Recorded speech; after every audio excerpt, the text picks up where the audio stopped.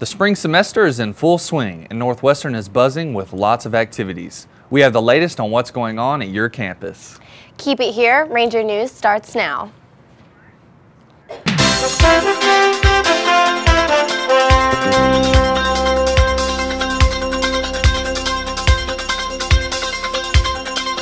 Live on the campus of Northwestern Oklahoma State University, this is Ranger 7.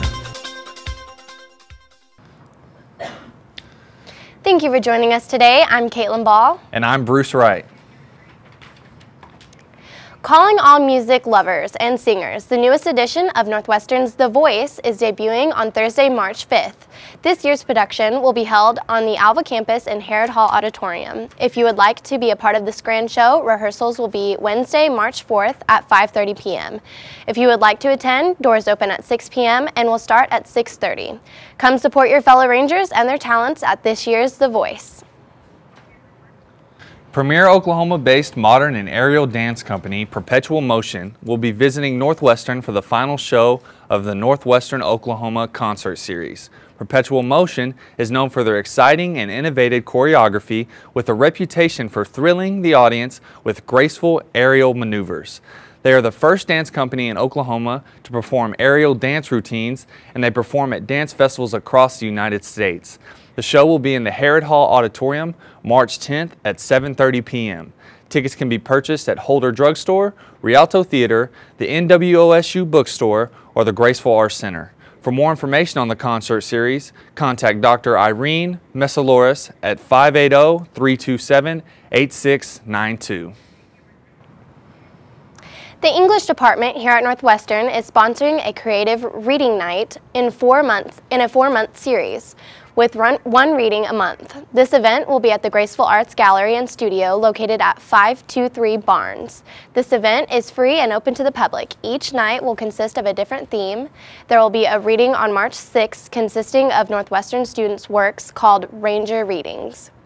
Upcoming themes include April 3rd, Poetry Night, in honor of National Poetry Month, and May 15th will be a theme to be announced at a later date. For more information on the Creative Reading Series, contact Dr. Catherine Lane at 580-327-8470. Up next, we will have Adriana give us an update on Ranger sports. We'll be right back.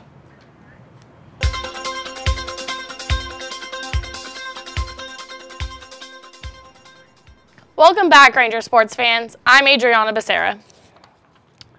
Northwestern took on the Hillcats of Rogers State this past weekend and came away with a split.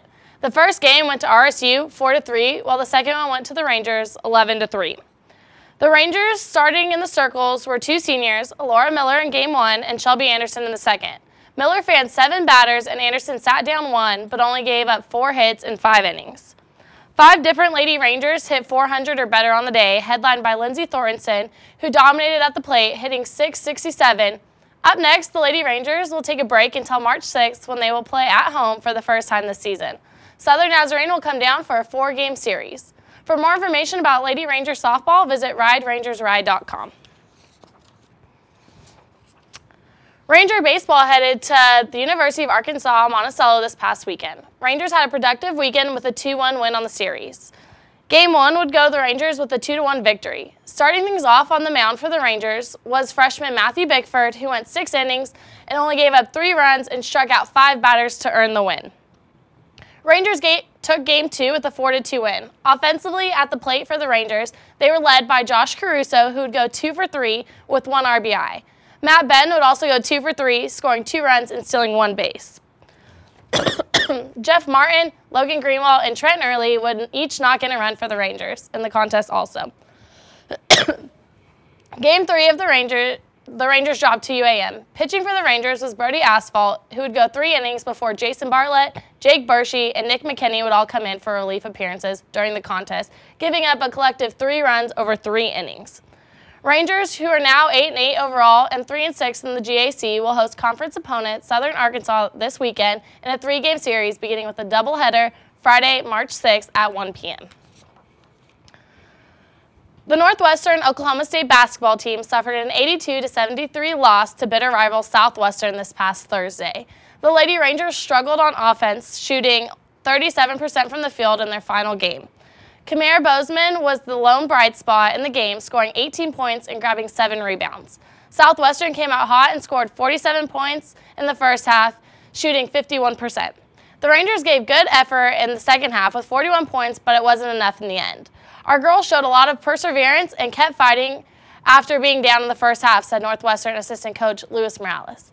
Kimmy Swatsky of Southwestern was the leading scorer of the game with 24 points, including hitting 3-pointers. Northwestern split their season series with Southwestern 1-1.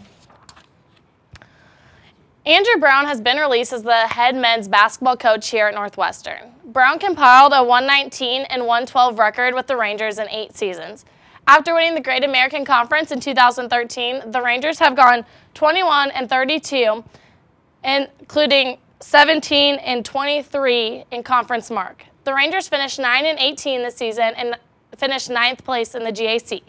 Brown joined the program as a student assistant in 1995 before becoming a full-time assistant coach in 2004, then taking the head coaching job in 2007. Athletic Director Andy Carter said the search for a new head coach will begin immediately. The Northwestern rodeo team not only competed at Manhattan, but also claimed a few titles while they were there. The women's team placed 3rd overall, while the boys' team came in 5th overall. Northwestern had 10 athletes make it back to the short round.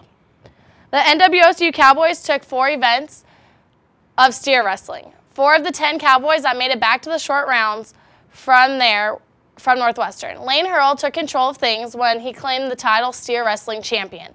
Ty Beatty finished 3rd overall, Stephen Culling finished 6th, and J.D. Struckis finished the weekend splitting 8th and 9th. In team roping, Northwestern was represented by William Wayne and Dustin Searcy. Wayne ended up 3rd for the weekend, and Searcy finished the weekend 5th overall. In barrel racing, Shay Ransom and Kelsey Driggers were the 2 Northwestern Cowgirls that claimed a spot in the short round. Ransom ended up 2nd overall, and the Driggers finished the weekend 5th overall. In breakaway roping, Ellie Pierce and Carly Kyle made it back to the short round. Price came in 3rd for the weekend, while Kyle endured no time in the short round. Shayna Miller and Carly Kyle were the Cowgirls that represent Northwestern in the short round of the goat tying. Kyle finished the weekend 9th overall, while Miller claimed a title and finished 1st overall. NWTV7 reporter Sarah Otto got a chance to talk to Shayna Miller about her mindset and preparation for the upcoming rodeos. I just got to take it one run at a time and not beat myself. Work hard during the week and show up ready to compete at each rodeo. The Rangers' next rodeo is at Garden City, Kansas, February 27th through March 1st. That's it for Ranger Sports Today. Thank you for joining us. We'll be right back after the break.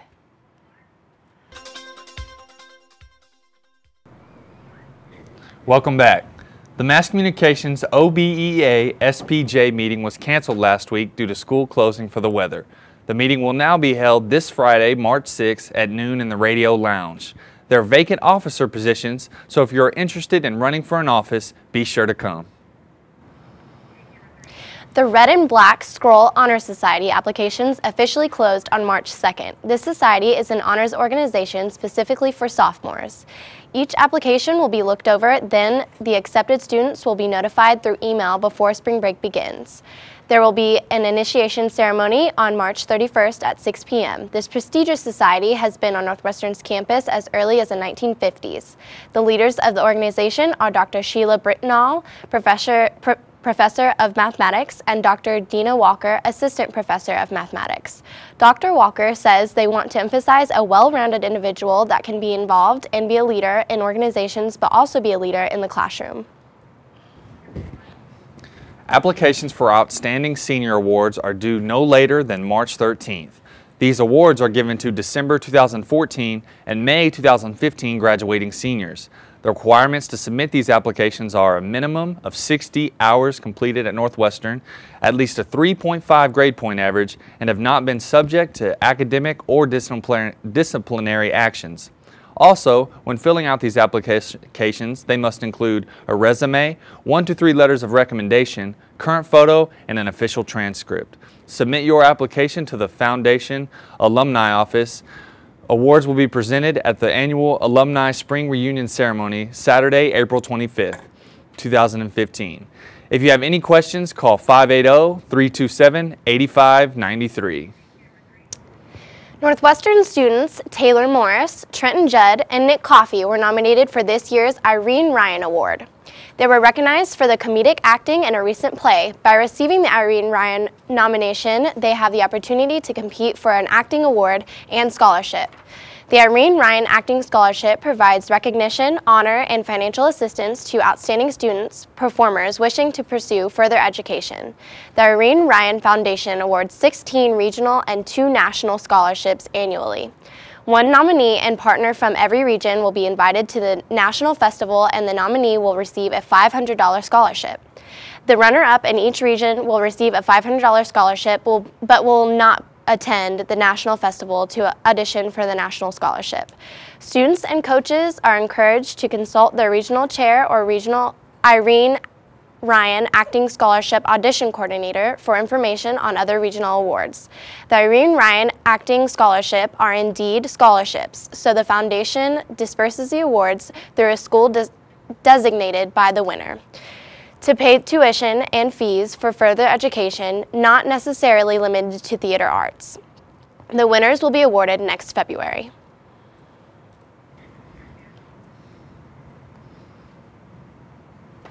That's all. That's going to do it for us this week. If you have a story you would like to cover, contact us at aazimmerman@nwosu.edu.